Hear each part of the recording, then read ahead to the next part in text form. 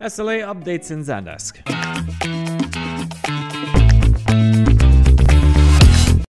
Zendesk is updating the platform in order to make you more productive. So what did they do to the SLAs? Well, they added the measurement in seconds as well. There's a bit of a backstory. In the past, Zendesk used to have service level agreements, only catering to hours and minutes. Well, now they've introduced seconds as well. This in order to keep up with the times of adding live channels. I feel I need to tell you what service level agreements are, or SLAs. Service level agreements is your commitment to your customer that you will either reply to them within a certain time, or you will fix their issue within another certain amount of time. So essentially, it's keeping you accountable to be a good boy. Who's a good boy?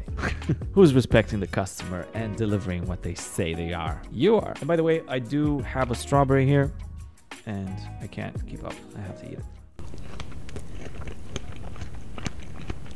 All right, introducing some ASMR in order for you to maybe find these videos more interesting. I'm going to share my screen now. We're going to go and configure one of these SLAs from start to finish, and we're going to test it out. So let's go. The 4 dots here, I'm going to go to Admin Center, then I will go to Objects and Rules, and I will scroll down to Service Level Agreements. I already have some. I have regular SLAs, and then I have group SLAs. And this smells like another video.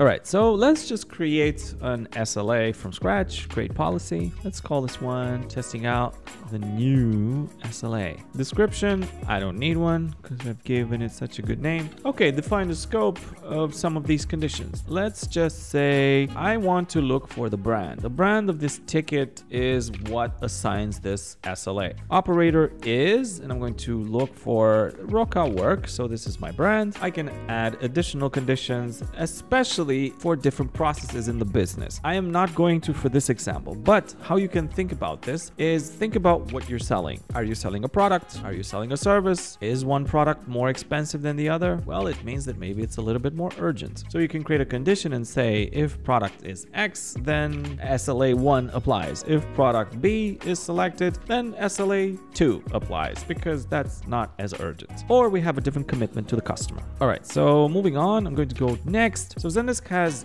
finally made this into neatly, tightly groups of reply metrics, update metrics, and resolution metrics. So reply metrics, I only have 2 here. First reply and next reply makes it so much easier to grasp and understand, because if you go back to some of my videos, this is how I usually explained it.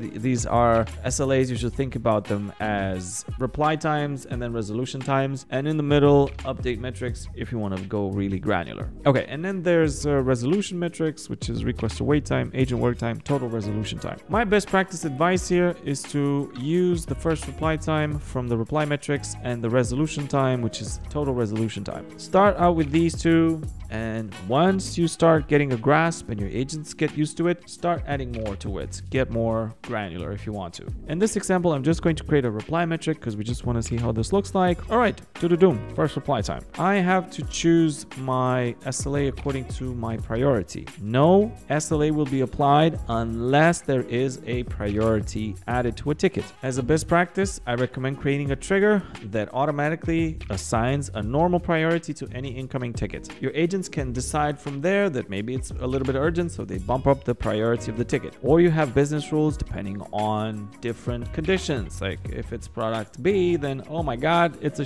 storm, let's bump up the priority. And you do that with a trigger or a macro or an automation. I don't know, whatever fits your shoe. All right, for urgent, let's just do minutes and seconds. Let's do 15 minutes and then 40 seconds just for the heck of it. High priority, let's do 20 minutes, 20 seconds, then let's do normal priority. By the way, I have the best practice and I add a normal priority to my ticket as soon as they come in. So I'm just going to put like a 2 minutes and I don't know, 30 seconds. And then low priority, I'll just put, I don't know, 7 minutes, 45 seconds. All right, so add this one, save policy. And what I'm going to do is very important. These function from top to bottom. So I'm going to edit the order and I'm going to put this new SLA created at the very top because I want this one to apply first. All right, so let's test this bad boy via email. So let's do info@Roca. By the way, if you want to reach out, this is the email to use. Put a subject, testing